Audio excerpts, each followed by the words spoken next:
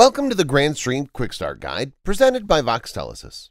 In this video, we'll be demonstrating how to set up a call queue in the Grandstream PBX. To begin, click on the Call Features tab, then click on Call Queue from the dropdown.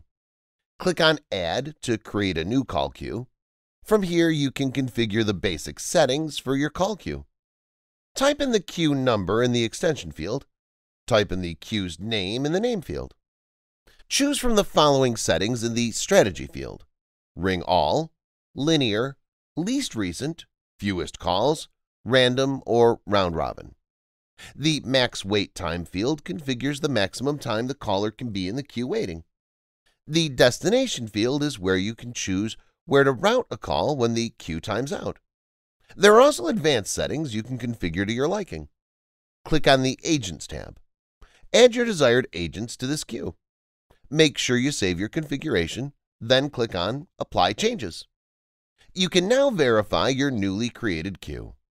If you wish to see your queue statistics, click on Switchboard. Congratulations! You've successfully set up a call queue in the Grandstream PBX. Check back for more videos on Grandstream, as well as other helpful guides.